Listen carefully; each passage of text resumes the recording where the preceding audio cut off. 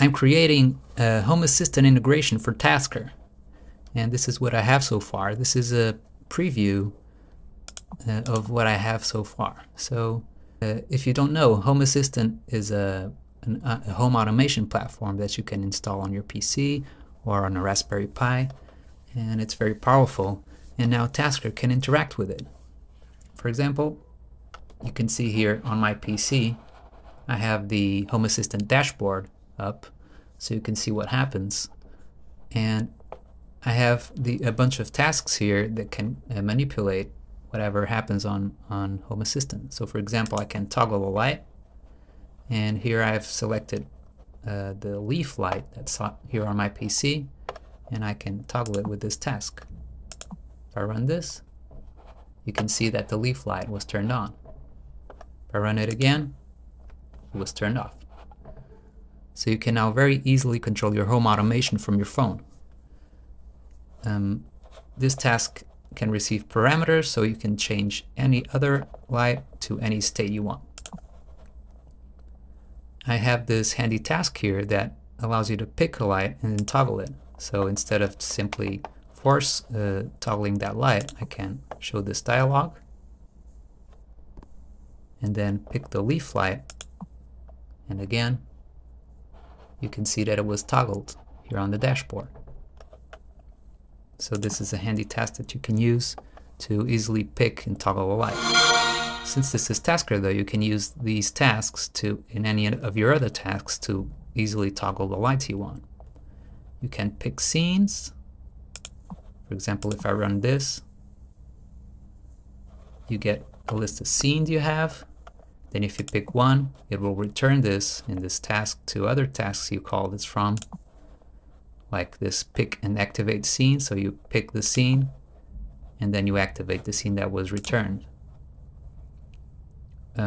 You can even play YouTube videos on your home automation device or on your media players connected to Home Assistant. For example, I have this task here that plays the latest YouTube video from any channel.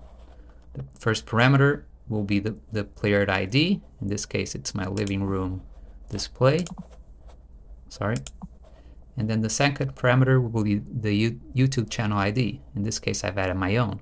So if I run this task, you can see that here on the Home Assistant dashboard, you can see that my latest video from my YouTube channel started playing on my living room display.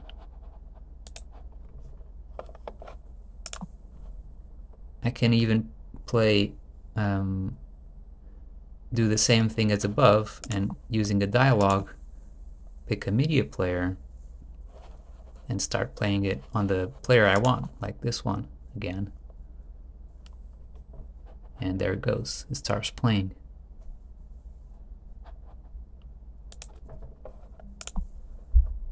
I can even control playback. So let me start playing that again.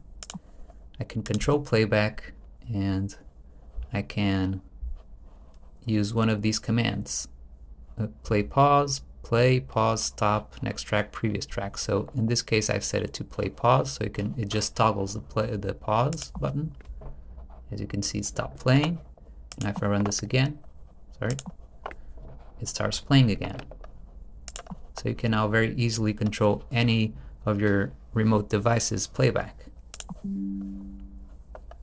And you even get to control a custom event from Tasker here in Home Assistant. In this case, I have this Tasker state, which is currently flashlight off, but I can set it to whatever I want. For example, something, and it changes to something. In this case, I've set it to flashlight off. Let me just bring it back, because I have here in Home Assistant, in settings, automations, I have these automations that when the flashlight is off, that leaf light bulb turns off, and when the flashlight is on, the leaf light bulb turns on. So if I go back to my overview and I set this to on, because of that automation I've set up, let me just stop this. Because of that automation I set up, the leaf will automatically turn on.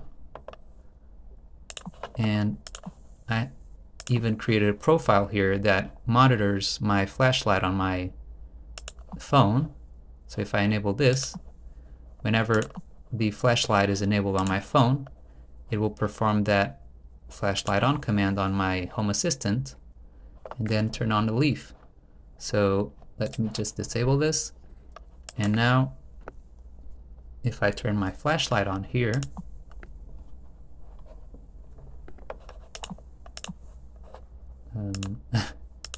for some reason it didn't work. Flashlight on, flashlight off.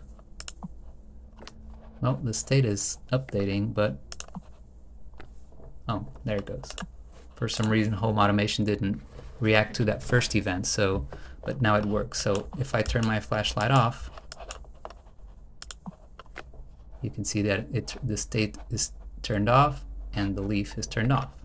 If I turn it on, the leaf is turned on. So you can now control anything on any state, any custom state like this, and then create automations based on that to do anything you want in your home automation system. Finally, you can even get events back from Home Assistant in your phone thanks to the new HTTP request event in Tasker.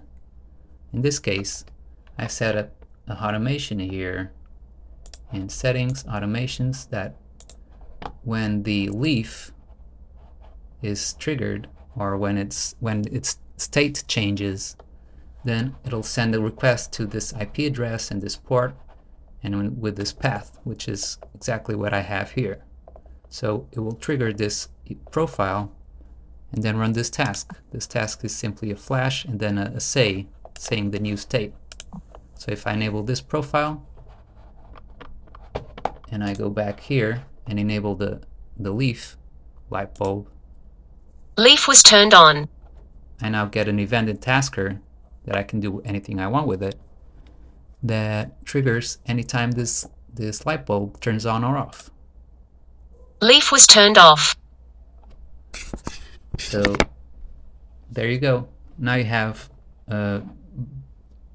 communication between Tasker and home automation in both ways. You can do stuff in home automation with Tasker, and you can do stuff in Tasker with Home Assistant. Hope you enjoyed it. Bye.